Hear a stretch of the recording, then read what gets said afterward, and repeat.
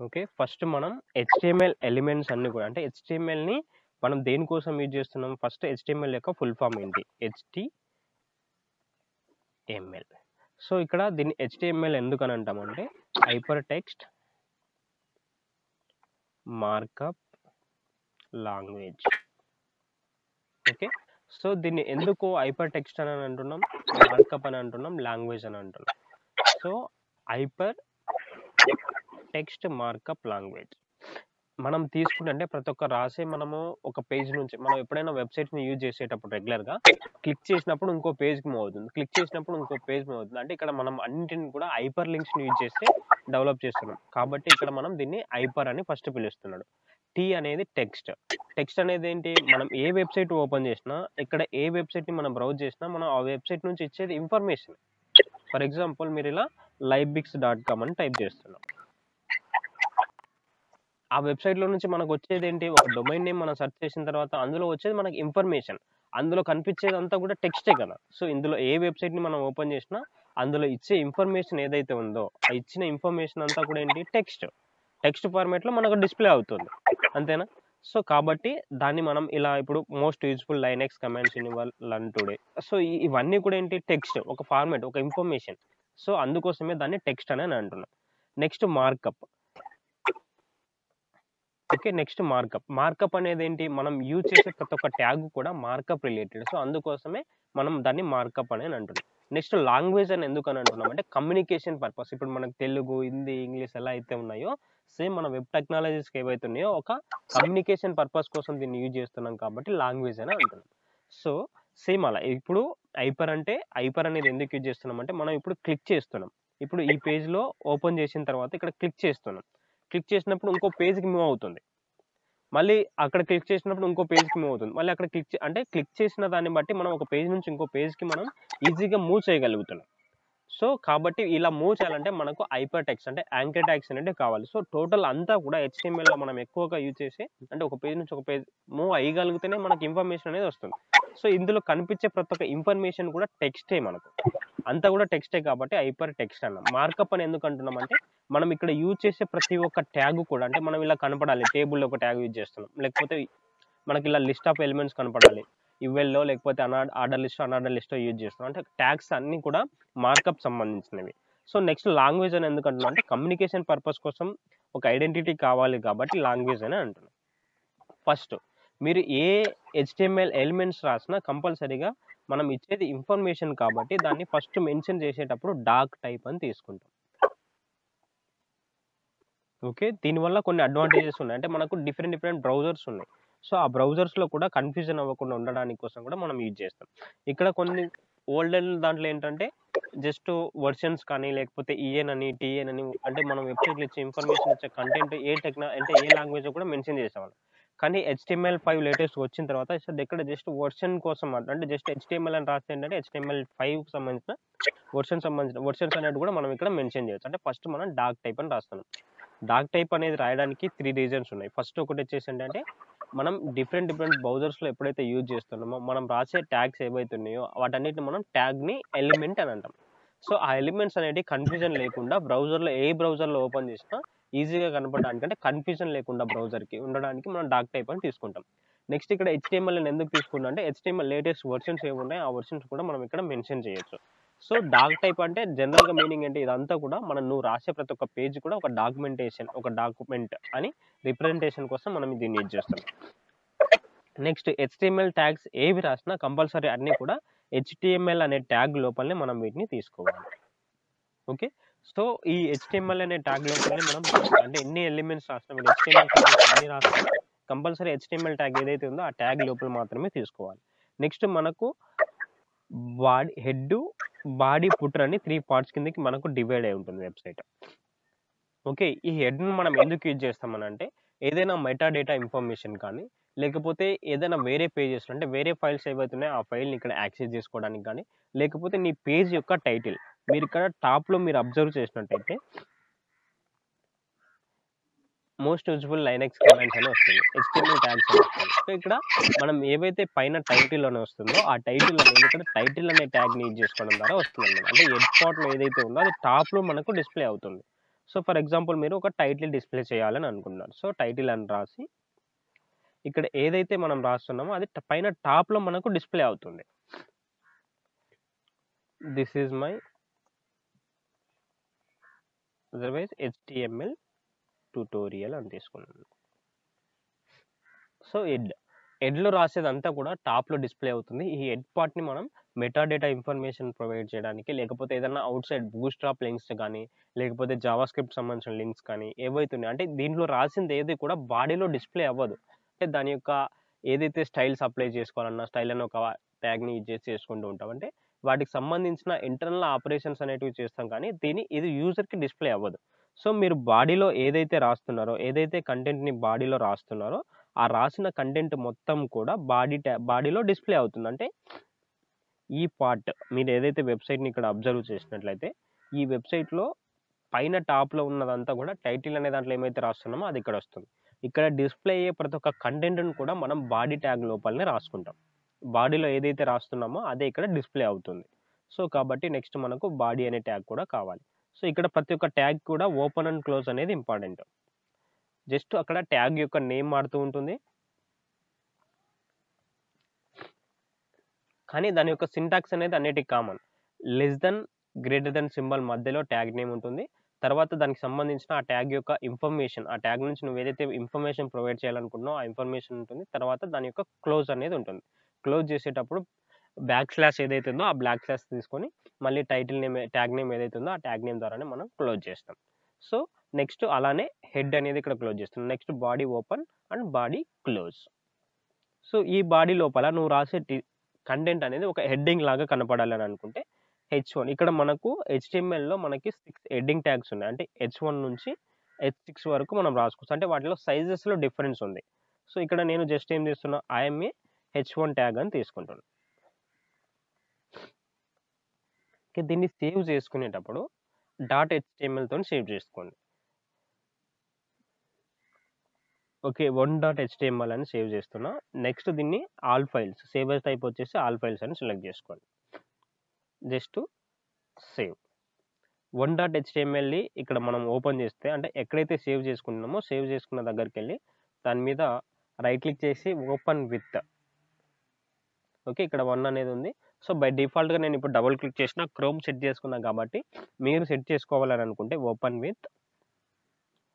Okay, ఇక్కడ మీరు ఏ బ్రౌజర్‌ని అయితే సెలెక్ట్ చేసుకుంటారో ఆ బ్రౌజర్‌ని సెలెక్ట్ చేసుకుంటే ఆటోమేటిక్‌గా అందులో ఓపెన్ అయిపోతుంది. సో ఇప్పుడు 1.html అనేది అక్కడ ఓపెన్ అయినప్పుడు నేను పైన టైటిల్ HTML ట్యుటోరియల్ అనే టైటిల్ ట్యాగ్‌లు ఏదైతే ఇచ్చానో అది టాప్‌లో వస్తుంది. హెడ్డింగ్‌లో అంటే బాడీ లోపల ఏవైతే ట్యాగ్స్ తీసుకుంటున్నానో ఆ ట్యాగ్స్ యొక్క ఇన్ఫర్మేషన్ అనేది ఈ బాడీలో డిస్ప్లే అవుతుంది. సో ఇక్కడ నాకు హెడ్డింగ్స్ అనేటివి డిఫరెంట్ టైప్స్ ఉన్నాయి. నేను రాసే ఇక్కడ ట్యాగ్ నేమ్‌ని బట్టి ఆటోమేటిక్‌గా కంటెంట్ అనేది చేంజ్ అవుతుంది. ఇప్పుడు మీరు హెడ్డింగ్ లాగా డిస్ప్లే చేయాలి. అందులో డిఫరెంట్ టైప్ ఉన్నాయన్న అప్ టు H6 వరకు ఉన్నాయి. సో నెక్స్ట్ నేను H2కి చేంజ్ చేస్తాను. అంటే దాని యొక్క సైజ్‌లో డిఫరెన్స్ వస్తుంది. ప్రతి ఒక్క టెక్స్ట్ కూడా బౌల్డ్‌లోనే వస్తుంది. సో నెక్స్ట్ మీరు అబ్జర్వ్ చేస్తే ఇక్కడ జస్ట్ ఈ H1 ట్యాగ్ కంటే కూడా ఇది కొంచెం సైజ్‌లో డిఫరెన్స్ అనేది కనపడుతుంది. సో అలా మనం సైజ్ అంటే ఇక్కడ వాల్యూ పెంచుకుంటూ పోయేసరికి ఆటోమేటిక్‌గా వాటి యొక్క సైజ్ అనేది డిక్రీజ్ అవుతూ వస్తుంది. సో అన్నిటికంటే హైయెస్ట్ అంటే ఎక్కువ విడ్త్ హైట్ ఉన్నది వచ్చేసి H1. దాని తర్వాత H2 దానికంటే కొంచెం తక్కువ, H3 దానికంటే కొంచెం తక్కువ. అలా మనకు అప్ టు H6 వరకు మాత్రమే మనం హెడ్డింగ్ ట్యాగ్స్ అనేటివి HTMLలో బిల్డ్ చేయడం జరిగింది. సో మనం వాటిని మాత్రమే యూజ్ చేసుకోవాలి. సో నెక్స్ట్ ఇక్కడ H3 అలా మీరు H6 వరకు రాసుకోవచ్చు. H4 and H5. Next H4 అంటే వాటి యొక్క సైజెస్‌లో మనకు డిఫరెన్స్ అనేది ఏర్పడుతుంది. కాబట్టి మీరు HTML అంతా కూడా చాలా సింపుల్‌గా ఉంటుంది. మొత్తం అంతా కూడా ట్యాగ్స్ మీదనే బేస్ అయి ఉంటుంది. జస్ట్ ట్యాగ్ నేమ్ మారుస్తూ ఉంటే వాటిలో ఉండే లుకింగ్ అపియరెన్స్ అనేది డిఫరెన్స్ అనేది కనపడుతూ ఉంటుంది.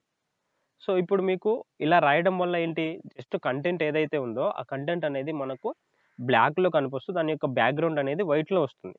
దీనికి మీరేమన్నా స్టైల్స్‌ని అప్లై చేసుకోవాలి అని అనుకుంటున్నారు. So direct only HTML element రాయడం వల్ల దానికి అలా కుదరదు. ఎప్పుడైతే మీరు వీటికి సంబంధించిన అట్రిబ్యూట్స్‌ని యూజ్ చేసుకుంటున్నారో, ఆ అట్రిబ్యూట్స్‌ని ఎప్పుడైతే యూజ్ చేస్తామో అప్పుడు మాత్రమే వాటి యొక్క స్టైల్స్ అనేటివి మనకు చేంజ్ అవుతాయి. సో ఇప్పుడు జస్ట్ H6 వరకు ఇచ్చాను కదా! ఆ H6 వరకు ఎలాంటి సైజెస్ వస్తున్నాయో ఒకసారి అబ్జర్వ్ చేయండి. సో సైజెస్ అనేవి డిక్రీజ్ అవుతూ వస్తుంది. సో నెక్స్ట్ నువ్వు ఏదైనా ఒక కంటెంట్ని ఒక కంటెంట్ని పేరాగ్రాఫ్ లాగా నువ్వు డిస్ప్లే చేయాలని అనుకుంటున్నావు. సో పేరాగ్రాఫ్ అనే ట్యాగ్ని యూజ్ చేసుకొని ఆ పేరాగ్రాఫ్ ట్యాగ్ లోపల నువ్వు ఏదైతే కంటెంట్ రాస్తున్నావో ఆ రాసిన కంటెంట్ అనేది నీకు పేరాగ్రాఫ్ లాగా డిస్ప్లే అవుతుంది. I'm a paragraph.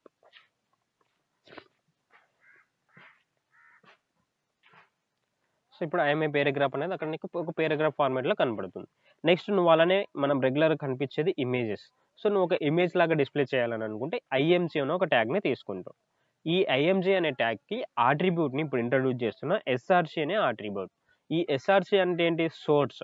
అంటే నువ్వు ఏ ఇమేజ్ని అయితే డిస్ప్లే చేయాలనుకుంటున్నావో ఆ ఇమేజ్ యొక్క పాత్ అనేది ఇక్కడ ఉండాలి. సో ఫర్ ఎగ్జాంపుల్ సేమ్ ఫోల్డర్లోనే ఉందనుకోండి. ఇప్పుడు ఇక్కడ ఆర్కిటెక్చర్ అని ఇక్కడ ఒకటి ఉంది ఇమేజ్. సేమ్ దాంట్లోనే ఉంది, సేమ్ ఫోల్డర్లోనే ఉంది. కాబట్టి అప్పుడు నువ్వు జస్ట్ దాని యొక్క ఎక్స్టెన్షన్ ఏదైతే ఉందో దాని ఎక్స్టెన్షన్తో పాటు నేమ్ కూడా ఉండాలి. అంటే ఇప్పుడు ఫర్ ఎగ్జాంపుల్ దాన్ని ఆర్కిటెక్చర్ డాట్ పిఎన్జీ అని ఉందనుకోండి. సో ఆర్కిటెక్చర్ డాట్ పిఎన్జీ అనేది కూడా ఇక్కడ తీసుకోవాలి. Dot PNG.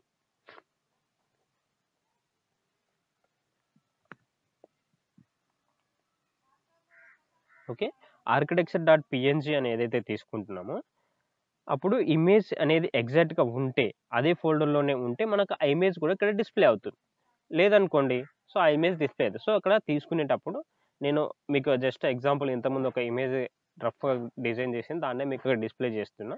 సో ఆ ఇమేజ్ అనేది ఎక్స్టెన్షన్తో సహా మనం అక్కడ తీసుకోవాలి. ఫర్ ఎగ్జాంపుల్ దాని యొక్క ఎక్స్టెన్షన్ పిఎన్జీ ఉంటే నేను ఇక్కడ ఫర్ ఎగ్జాంపుల్ బై మిస్టేక్లో జేపీజీ అని రాశాను అనుకోండి.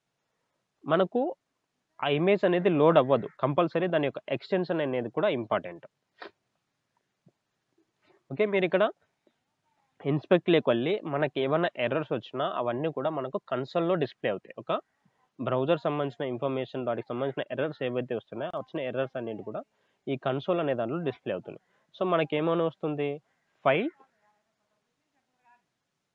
ఎర్రర్ ఫైల్ నాట్ ఫౌండ్ అని ఎప్పుడైతే వస్తుందో అప్పుడు మనం ఇచ్చే ఇమేజెస్లో నేమ్ అయినా మిస్టేక్ అయి ఉండొచ్చు, లేకపోతే మనం ఇచ్చిన ఎక్స్టెన్షన్స్ అయినా మిస్టేక్ అయి ఉండొచ్చు. సో ఎక్స్టెన్షన్ కూడా ఇంపార్టెంట్. ఇక్కడ పాత్ అనేది మనం మెన్షన్ చేస్తాం. సో ఫర్ ఎగ్జాంపుల్ నువ్వు ఏదైనా వాటి యొక్క సబ్ ఫోల్డర్స్లో ఉన్న వాటిలో డిస్ప్లే చేయాలనుకున్నాను. ఇప్పుడు అడ్వాన్స్ జావాలో సేమ్ 1 ఉంది, ఆర్కిటెక్చర్ అనేది కూడా ఉంది కాబట్టి డైరెక్ట్ డిస్ప్లే చేస్తున్నాను.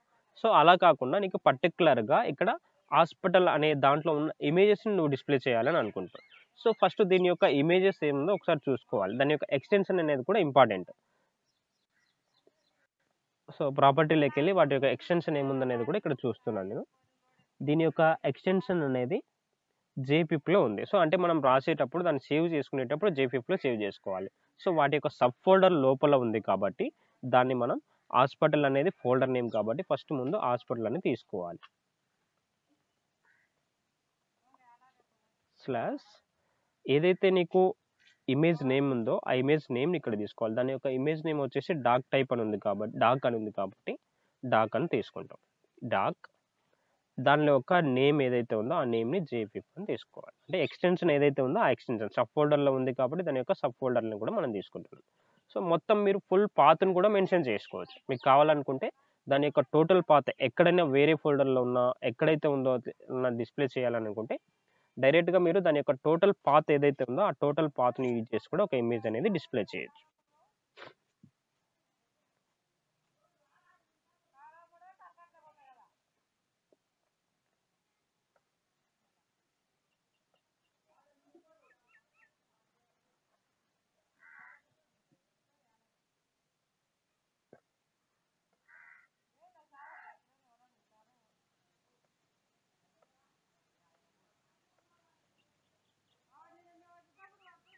ఓకే, హాస్పిటల్ స్లాష్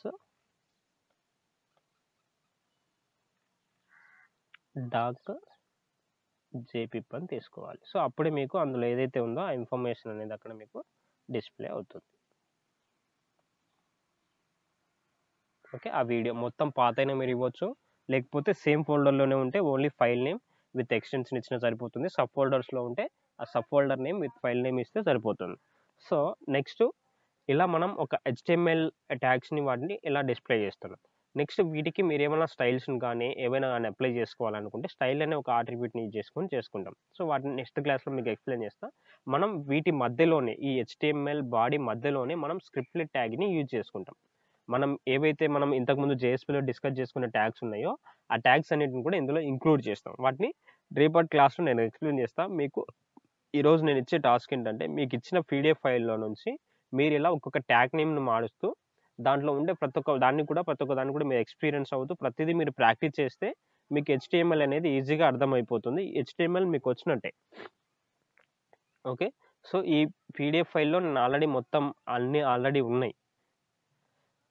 మొత్తం ఇవొక 250 అలా దాకా ఉంటాయి. సో, ప్రతి ఒక్క ట్యాగ్‌ని మీరు ఎక్స్‌పీరియన్స్ అవుతూ వాటిని చేసుకుంటూ వస్తే, మీకు మాక్సిమం హెచ్‌టీఎంఎల్ అనేది కవర్ అవుతుంది. సో, కొన్ని వీటికి సంబంధించిన సీఎస్ఎస్ స్టైల్స్ కానీ, వాటిని కానీ రెగ్యులర్‌గా మనం ప్రోగ్రామ్స్ చేసేటప్పుడు ఒకరోజు మీకు ఎక్స్‌ప్లెయిన్ చేస్తా. లేకపోతే ఇప్పుడే ఎక్స్‌ప్లెయిన్ చేస్తున్నా ఒకసారి వినండి. మీరేమైనా వాటికి సంబంధించిన సీఎస్ఎస్ స్టైల్స్‌ని అప్లై చేసుకోవాలనుకుంటే, మనం ఇక్కడ సీఎస్ఎస్ స్టైల్స్‌ని గానీ, బూట్‌స్ట్రాప్‌ని గానీ అప్లై చేసేటప్పుడు అంటే బూట్‌స్ట్రాప్ అనేది ఒక ఎక్స్టర్నల్ సీఎస్ఎస్ లాంటిది. సీఎస్ఎస్‌ని మనం 3 వేస్‌లో అప్లై చేస్తాం. ఒకటి inline CSS and external CSS and internal CSS. Okay. సీఎస్ఎస్‌ని apply చేయడానికి మనకు 3 వేస్ ఉన్నాయి. 3 ఆప్షన్స్ ఉన్నాయి.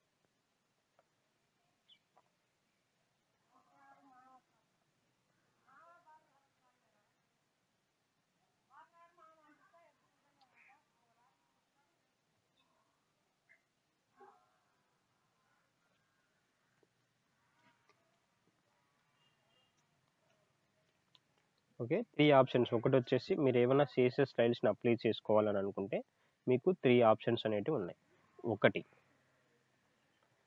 ఫస్ట్ వన్ ఇన్‌లైన్ అంటే సేమ్ లైన్‌లో స్టైల్ అనే అట్రిబ్యూట్‌ని యూజ్ చేసి, దీన్ని డెవలప్‌మెంట్ చేయాలంటే స్టైల్ అనే అట్రిబ్యూట్ యూజ్ చేసుకుంటాం.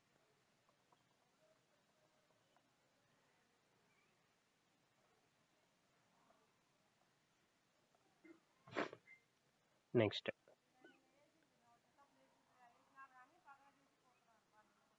ఇంటర్నల్ అనేదేంటంటే, మనం దీనికి స్టైల్ అనే ట్యాగ్‌ని యూజ్ చేస్తాం. అక్కడ జస్ట్ అట్రిబ్యూట్‌ని యూజ్ చేసుకుంటాం. ఇక్కడ స్టైల్ అనే ట్యాగ్ లోపల దీన్ని కూడా మనం ఎలా రాస్తామనంటే, కంపల్సరీగా హెడ్‌లోనే రాసుకోవాలి.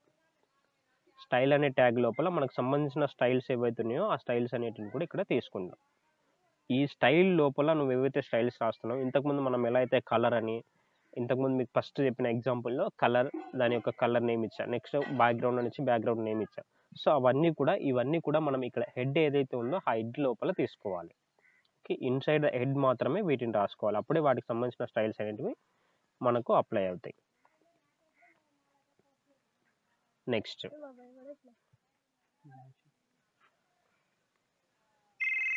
ఎక్స్టర్నల్ అనేదేంటంటే, మనం .css ఒక సెపరేట్ ఫైల్ సేవ్ చేసుకుంటాం. ఇప్పుడు ఎలా అయితే మనం .html, .jsp, .java save చేసుకుంటున్నామో, same అలానే ఒక ఎక్స్టర్నల్ ఫైల్ అనేది తీసుకుంటాం. సో, ఇప్పుడు వన్ బై వన్ ఎలా అప్లై చేసుకుంటూ వస్తాం అనేది ఒకసారి చూద్దాం. External CSS. దీన్ని ఎక్స్టెన్షన్ వచ్చేసి .css మనం సేవ్ చేసుకుంటాం. ఓకే. ఇదొక separate file.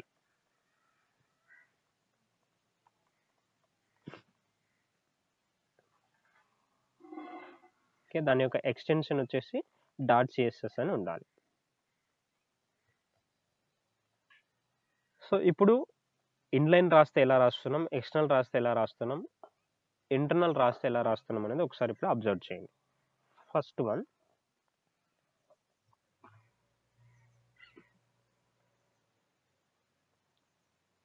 css example .html. ఇక్కడ HTML అనేది సేవ్ చేసుకుంటాం. సో, ఆ HTML ఫైల్‌ని ఇప్పుడు సెపరేట్‌గా మళ్ళీ ఇంకోసారి ఓపెన్ చేస్తాం.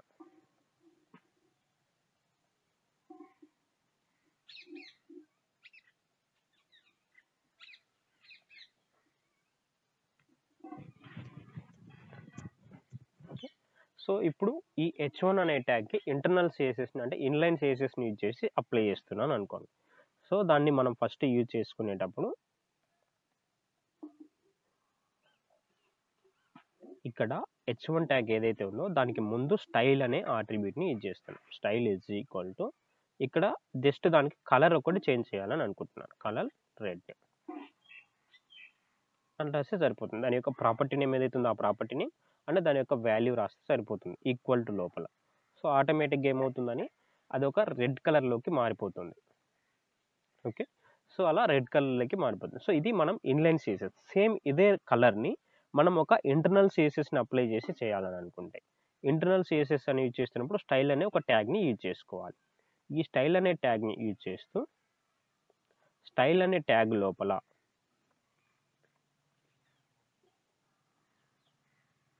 ఓకే, ఇక్కడ ఈ స్టైల్ని అప్లై చేసేటప్పుడు కూడా మనకు కొన్ని వేస్ ఉన్నాయి. అంటే internal CSS are external సిఎస్ఎస్ని use చేసేటప్పుడు మనకు ఇంకా వీటిలో కూడా మనకు 3 ఆప్షన్స్ అనేటివి ఉన్నాయి. ఒకటి, డైరెక్ట్గా ట్యాగ్ నేమ్ ఏదైతే ఉందో ఆ ట్యాగ్ నేమ్ ద్వారా యాక్సెస్ చేసుకోవచ్చు. లేకపోతే సెకండ్ ఆప్షన్, దాని యొక్క నేమ్ ఐడి అని ఒక ఆట్రిబ్యూట్ తీసుకుంటాం. సో ఐడి అని దాన్ని తీసుకోవచ్చు. లేకపోతే నెక్స్ట్ క్లాస్. ఈ మూడింటి ద్వారా మనం వీటి యొక్క సిఎస్ఎస్ స్టైల్స్ని అప్లై చేసుకోవచ్చు. ఎయిదర్ ఐడి ద్వారా కానీ, లేకపోతే క్లాస్ ద్వారా కానీ, ట్యాగ్ నేమ్ ద్వారా. అంటే మనకు ఇందులో కూడా 3 ఆప్షన్స్ అనేవి ఉన్నాయి. సో ఈ స్టైల్ అనేదాన్ని నేను ఇప్పుడు డైరెక్ట్గా ట్యాగ్ నేమ్ ఏదైతే ఉందో ఆ ట్యాగ్ నేమ్ ద్వారా ఈ h2 ట్యాగ్కి అప్లై చేస్తున్నాను. సో ఫస్ట్ ట్యాగ్ నేమ్ ఉంటే just tag name రాసేయాలి. Tag name రాసి మీరు ఏదైతే స్టైల్స్ని ఏదైతే ప్రాపర్టీస్ని అప్లై చేయాలనుకుంటున్నారో ఆ ప్రాపర్టీ అనేది ఇక్కడ అప్లై చేస్తే సరిపోతుంది. సో ఇక్కడ నేను దానికి గ్రీన్ కలర్ అనేది అప్లై చేస్తున్నాను. ఓకే, h2 ట్యాగ్ ఏదైతే ఉందో ఆ h2 ట్యాగ్ అనేది మనకు గ్రీన్ కలర్లో డిస్ప్లే అవుతుంది. నెక్స్ట్ అలానే మీరు ఒక దానికి నెక్స్ట్ h3 ట్యాగ్ ఏదైతే ఉందో దాని ఒక ఐడి నేమ్ ద్వారా దానికి అప్లై చేయాలని అనుకుంటున్నాను. సో ఇక్కడ ఐడి అని ఒకటి మెన్షన్ చేస్తాను. థర్డ్ h3 ట్యాగ్ ఏదైతే ఉందో ఆ h3 ట్యాగ్కి నేను చెప్దలే. ఓకే, పంపిస్తాను. ఓకే,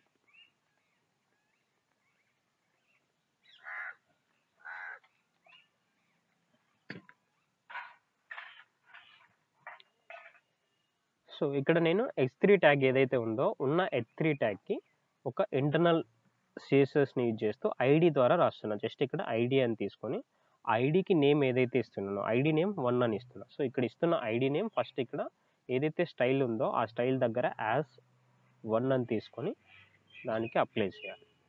సో ఇక్కడ 1 నేమ్ ఏదైతే ఐడి యొక్క నేమ్ ఏదైతే ఇస్తున్నామో ఐడి నేమ్తో పాటు దానికి ముందు యాజ్ అని ఉండాలి. సో ఇక్కడ మీరు ఏదైతే కలర్స్ని అప్లై చేస్తున్నారో ఆ కలర్ అనేది దానికి ఇక్కడ అప్లై అవుతుంది. ఐడి తీసుకుంటే యాజ్ అని తీసుకోవాలి. ట్యాగ్ నేమ్ తీసుకునేటప్పుడు డైరెక్ట్గా ట్యాగ్ నేమ్ ఏదైతే ఉందో ఆ ట్యాగ్ నేమ్ రాయాలి. నెక్స్ట్ ఏదైనా మీరు క్లాస్ ద్వారా అప్లై చేస్తే h4 అనే ట్యాగ్కి నేను ఇప్పుడు క్లాస్ని యూజ్ చేసి అప్లై చేస్తాను. క్లాస్ని యూజ్ చేసి అప్లై చేసేటప్పుడు క్లాస్ నేమ్ ఏదైతే ఉందో ఆ క్లాస్ నేమ్ అనేది తీసుకోవాలి. సో ఇక్కడ CLS అనేది క్లాస్ నేమ్. సో కాబట్టి క్లాస్ నేమ్ తీసుకునేటప్పుడు దానికంటే ముందు CLS అని తీసుకోవాలి.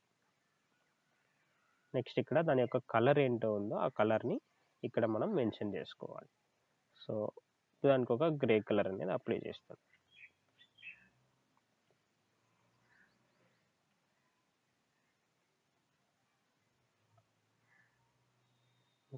సో అన్నిటికీ ఇప్పుడు ఏవైతే అప్లై చేస్తున్నా ఆ కలర్ అంటే మనం ఎక్స్టర్నల్ సిఎస్ఎస్ని రాసేటప్పుడు కూడా సేమ్ ఇలానే తీసుకుంటాం. సో ఫస్ట్ అయితే మీరు ఈరోజు internal CSS and external CSS కూడా ఇప్పుడే ఎక్స్ప్లెయిన్ చేస్తాను, ఒకసారి చూడండి. జస్ట్ ఇప్పుడు ఏవైతే స్టైల్ ట్యాగ్లో రాస్తున్నారో ఈ స్టైల్ ట్యాగ్లో ఏవైతే మీరు తీసుకున్నారో సేమ్ కోడ్ని స్టైల్లో కాకుండా ఒక సపరేట్ ఫైల్, ఎక్స్టర్నల్ సిఎస్ఎస్ అంటే ఒక సిఎస్ఎస్, దీన్ని మనం సేవ్ చేసుకునేటప్పుడు .css అని సేవ్ చేసుకోవాలి. styles.css అని సేవ్ చేసుకుంటాం. సేమ్ ఫోల్డర్లో సేవ్ చేసుకుంటున్నాం కాబట్టి సేమ్ మీరు ఇంతకుముందు ఇమేజెస్ని అయితే ఎలా అయితే పాత్ సెట్ చేసుకుంటారో వచ్చారు ఇక్కడ కూడా ఆ పాత్ అనేది అలానే చెక్ చేసుకుంటూ రావాలి. కాకపోతే ఇక్కడ లింక్ అనే ట్యాగ్ని యూజ్ చేస్తాం. ఈ CSS ఏదైతే ఉందో ఇక్కడ స్టైల్ అనేది మనకు అవసరం లేకుండా కూడా మనం జస్ట్ అందులో స్టైల్స్లో ఏం రాకపోయినా వీటికి అప్లై అవుతాయి. ఎలా ఈ లింక్ అనేది లేనప్పుడు అప్లై అవ్వదు. ఒకసారి ఇక్కడ అబ్జర్వ్ చేస్తే వాటికి సంబంధించిన ఇంటర్నల్ CSS తప్ప మిగతావన్నీ కూడా డిసపియర్ అయిపోతాయి. ఒకసారి చూడండి.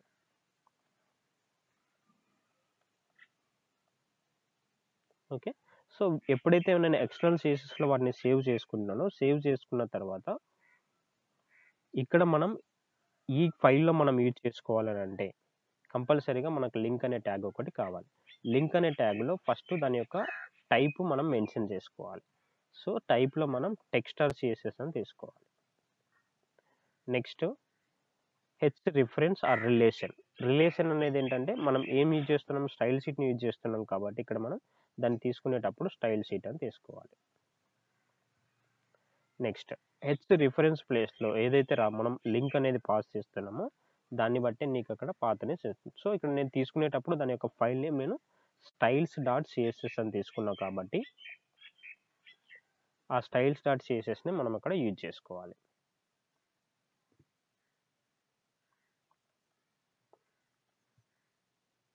సో అప్పుడు దాని యొక్క రిఫ్లెక్షన్ అనేది మనకి ఇక్కడ డిస్ప్లే అవుతుంది. మళ్ళీ సేమ్ కలర్స్ అనేవి అప్లై. సో మనం ఒక హెచ్టిఎంఎల్ ఎలిమెంట్ ఏదైతే ఉందో ఉన్న హెచ్టిఎంఎల్ ఎలిమెంట్కి సిఎస్ఎస్ స్టైల్స్ని అప్లై చేయాలంటే మనకు 3 ఆప్షన్స్ ఉన్నాయి.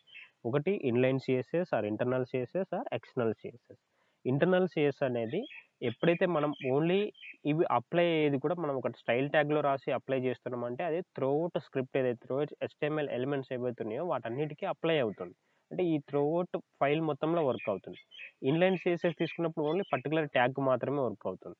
నెక్స్ట్ ఎక్స్టర్నల్ సిఎస్ఎస్ తీసుకుంటే మీరు వేరే వేరే ఫైల్స్లో అంటే మల్టిపుల్ యూసేజ్ అనేది కోడ్ మళ్ళీ కావాలనుకుంటే మళ్ళీ ఇంకో ఫైల్లో కూడా మీరు సేమ్ ఫైల్స్ని యూజ్ చేసుకోవచ్చు, జస్ట్ ఈ లింక్ అనే ట్యాగ్ని రాసి. సో అందుకోసం మనం ఈ ఎక్స్టర్నల్ సిఎస్ఎస్ని యూజ్ చేస్తున్నాం కాబట్టి మీకు ఇది సరిపోతుంది. మీరు నెక్స్ట్ ప్రాక్టీస్ చేసుకుంటూ వచ్చే కొద్దీ మీకు ఈజీగా అలవాటు అయిపోతుంది. ఇప్పుడైతే మీరు ఈ దాన్ని మళ్ళీ ఒకసారి నేను ఏదైతే చెప్పానో దాన్ని మళ్ళీ ఇంకోసారి ప్రాక్టీస్ చేయండి.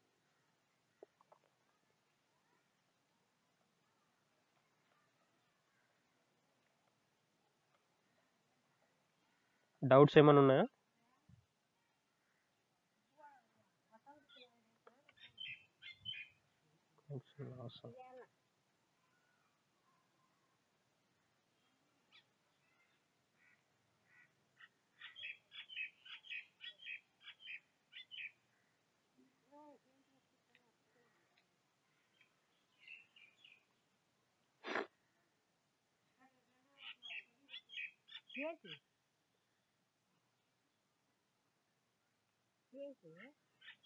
హలో,